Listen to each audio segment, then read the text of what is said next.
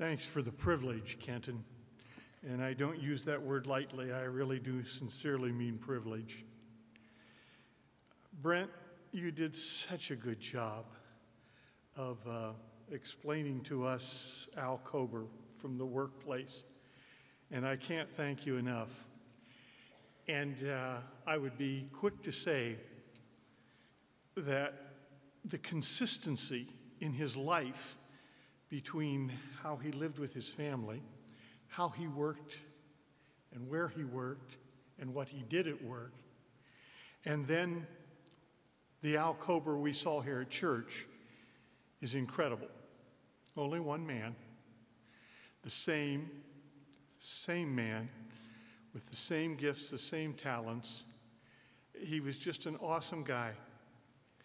Al loved the ABF, prime time. It's 3 classes.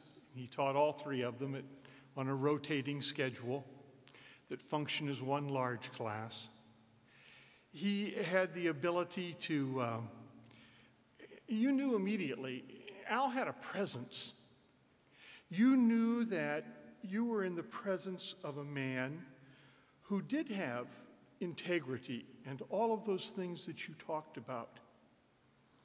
Yet he was a humble man. Al was a theologian. I mean, he was not just a Bible student.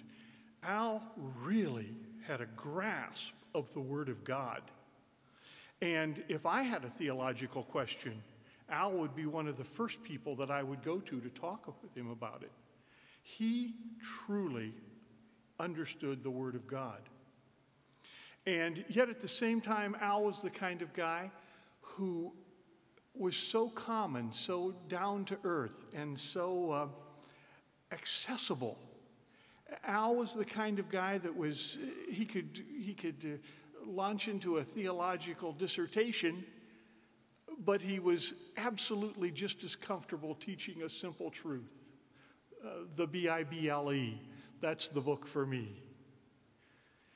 And that's how he felt. He truly based his life on the Word of God. Jesus loves me, this I know, for the Bible tells me so. Al stood on those simple truths. He grasped the deeper things, but he was fantastic at combining them and teaching them to our ABF. And if I could take you who do not attend our ABF, if I could take you into that ABF and start to introduce you, and if I were to say to the person you were being introduced to, this is Joe or this is Brent, and he worked with Al, I guarantee you their face would light up, you'd see an instant smile, and they would say, oh, you know Al and Judith? Aren't they great people? Aren't they wonderful people? We love them. Al's our teacher. He's a great teacher. Have you ever heard Al teach? He's fantastic.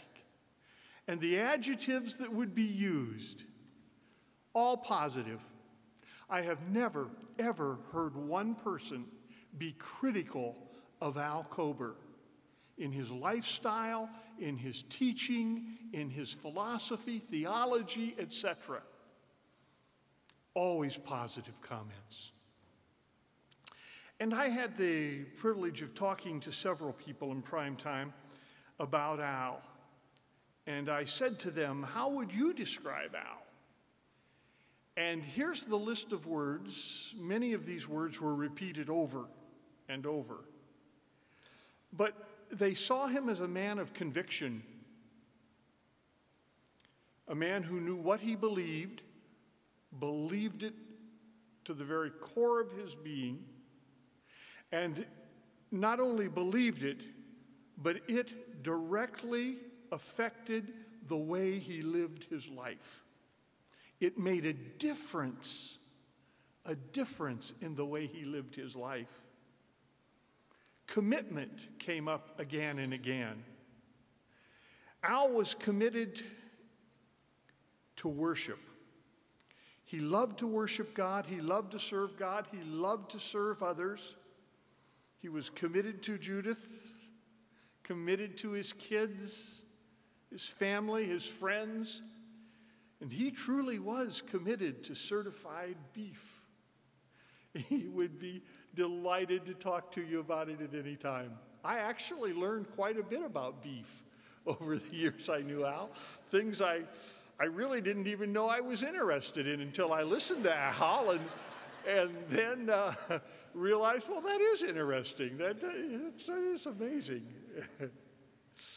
He was committed. Confidence. Oh, he exuded a confidence. There's no question about that. You felt he had confidence in himself. But you didn't have to listen to Al very long to realize that his confidence was in his Heavenly Father, was in his Lord and Savior, Jesus Christ, was in the Holy Spirit of God, directly guiding, leading him as an individual. Al, we miss you. Your gain is our loss. You were dear to us, Al, and we loved you. Our ABF and his influence on it was incalculable.